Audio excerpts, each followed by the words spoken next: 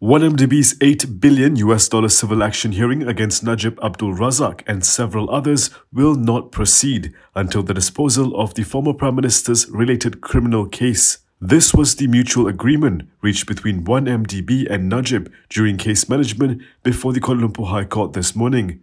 Najib's lawyer Muhammad Shafi Abdullah confirmed that both sides agreed for the civil action not to go for its full hearing until the completion of the UMNO leader's ongoing corruption trial involving 2.28 billion ringgit of 1MDB's funds. The separate 1MDB criminal trial against Najib is set to proceed for continuing hearing on March 14th.